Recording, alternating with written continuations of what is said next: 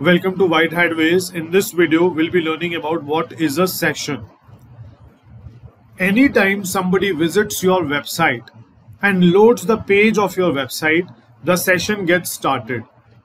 With 30 minutes of inactivity, the session would actually end, and if he comes back after this 30 minutes, he would actually be starting off with a new session this time. So let me show it to you with an example.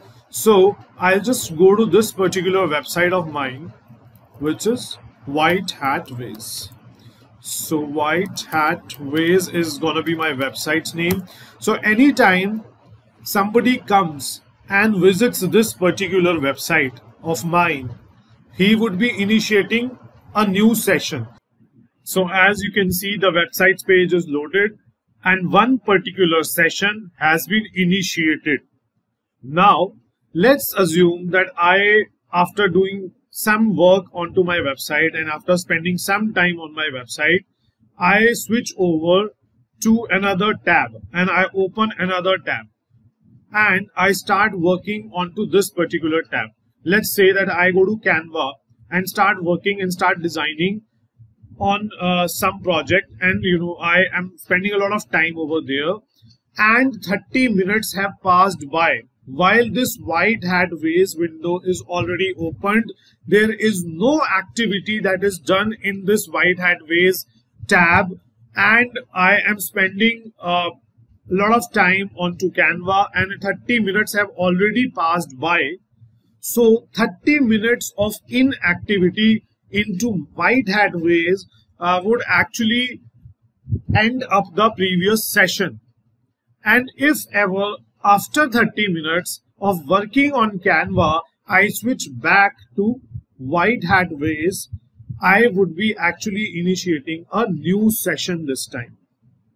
So 30 minutes of inactivity would actually end up the previous session, and if ever the user comes back to the previous website, he would actually be initiating a fresh session this time. Now let's say you, being the Google Analytics account holder, do not wish to abide by this 30 minutes threshold. You want to define your own time limit for your user session to be expiring on your website. You can do that with the help of Google Analytics. So all you have to do is you can go to Google Analytics, you can go to admin, and once there on the admin, you can go to tracking info and you can click on session settings. And once you are there on the session settings, let's say you want to change it from 30 minutes, you can go ahead and change it to any other time limit. Let's say 56 minutes. So all you have to do is just set it as fixed 56 minutes. In case you want to set it as for 1 hour, so all you have to do is you have to basically choose 1 hour. So over here you will select 0 and over here you would select 1. You would click on apply, and thereby what's going to happen is that 1 hour of inactivity on your website by a user would be counted as a session ended. So the session would keep going till 1 hour being inactive, and thereby it would terminate. And once the user comes to your particular website after 1 hour of inactivity, then he is going to initiate the second session in this particular case. Now, there is also one particular rule that also applies along with this particular rule, which I am just going to tell you. Let's assume that somebody comes and visits your website at 11 p.m. and he exits at 12:30 a.m., which is actually the next day. In this case, what would happen is that he actually is initiating 2 sessions. Why is he initiating 2 sessions? Is that a session would automatically terminate at 11:59 and 59 seconds, because at midnight the session is automatically going to terminate. That is the rule. So the session 1, which was initiated at 11 p.m. is going to terminate by 12, and the next session is gonna initiate after that, which is actually the next day.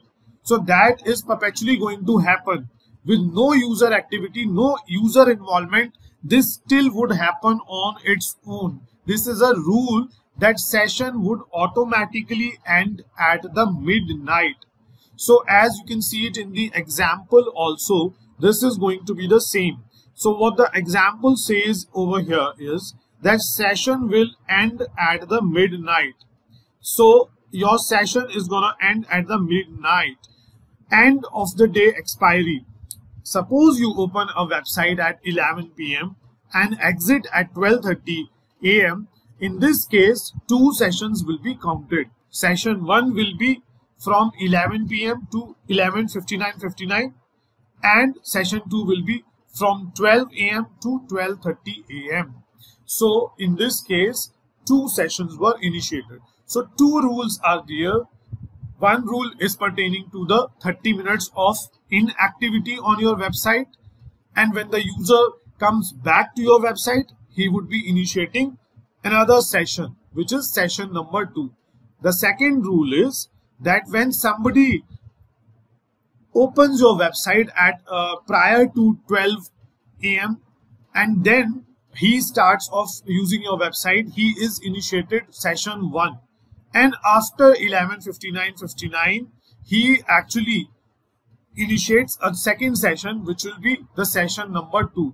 Though he has not migrated to any other tab, though he is not going to any other website, he is there on that particular website only. Still, this is a general rule that applies, that after 11:59 p.m.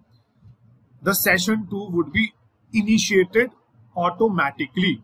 So let's go ahead and see what the slides have to say, and let us understand it better through the slides as well. So I'm just going to take you to the slides.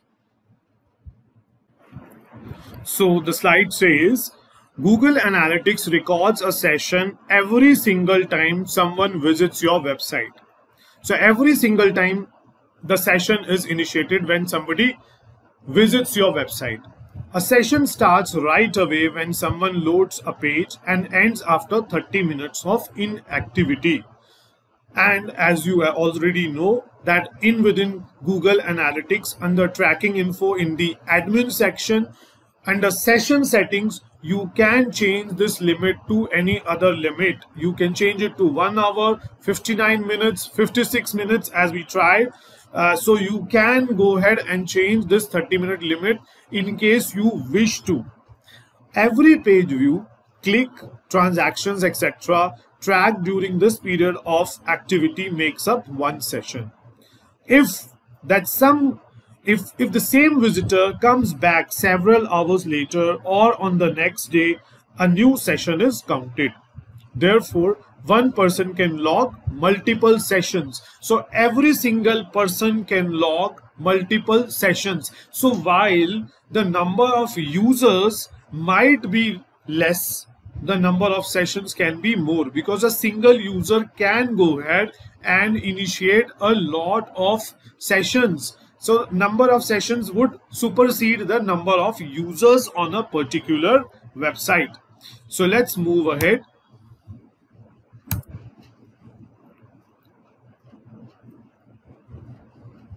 So in a single session, there can be multiple events, page views, transactions, or social interactions. So what are the examples of events? An event can be a click on a button, a scroll of a page, filling up of a form, maybe viewing of a video. All these are the examples of events.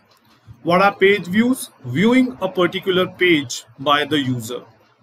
What are transactions? Initiating a transaction, maybe to purchase.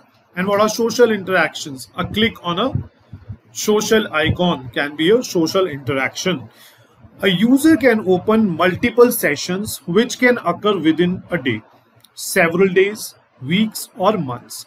There are two ways by which session ends. We have already discussed the two ways. However, we are still going to discuss it once again as the slide says. So generally a session lasts until there is 30 minutes of inactivity, but this limit can be changed from few seconds to several hours. As you have already seen, where can you do it? You would need to go to admin, and then you would need to click on tracking info, and then you need to click on session settings, and over there you can change this 30-minute threshold to any particular time limit which you want it to be set as.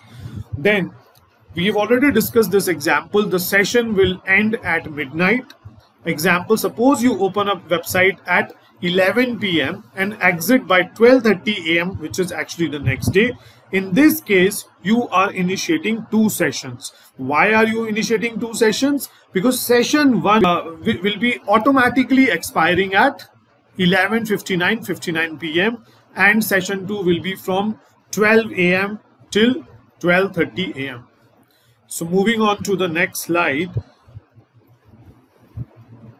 This slide shows 30 minutes without a hit, the session ends. So there is a page view, and then there is an event. We've already discussed what are events. We would go ahead and set up various kinds of events in the sessions to come. However, as of now, I've already told you what events are. I've told you what exactly are the examples of events. A person starts the sessions by viewing a particular page, and then he goes and hits a particular event. Again, he goes and hits another event, and then there is a page view, and then there is a page view, and he's moving from one page to another page, and then in the end the session ends. Why? Because there is a lag, there is a 30 minutes of inactivity. So in this particular video, I have elaboratedly explained what are sessions, how they are defined, and I have given you an example also to actually make you understand it well. With this, I am ending up this video. Do subscribe to White Hat Ways. Thanks a lot for your time. Thanks.